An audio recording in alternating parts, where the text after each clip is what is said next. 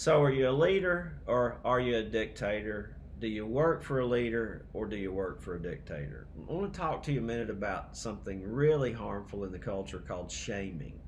Shaming suffocates creativity, and shaming is also rooted in pride.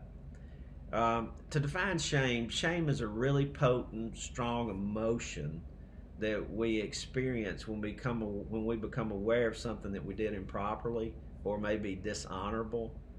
And the owner or manager or father, mother who shames the employee or shames the child shames out of their pride. They do it because their pride's been hurt. Um, the person who was shamed many times becomes the shamer. The little league kid who struck out and lost the game and disgraced his father because of the father's pride. So the father humiliated the child in front of the team and the crowd due to the father's pride. And shaming happens in our businesses too. And it's used to manipulate and control people.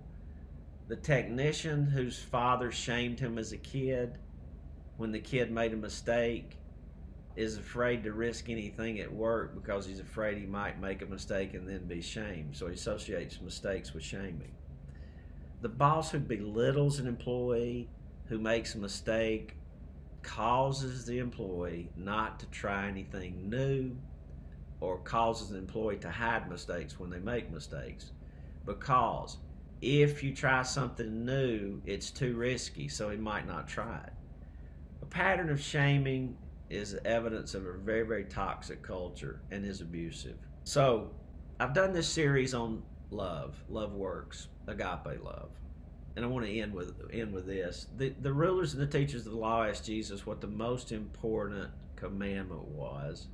And he summed it up like this. He said, love God with all your heart. Love your neighbor as yourself. So we have a responsibility to love each other. And I want to ask you this question.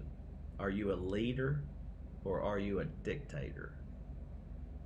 Do you work for a dictator or do you work for a leader?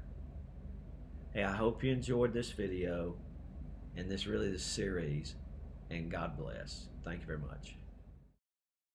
Subscribe to my channel, hit this bell to be notified when a new video comes out.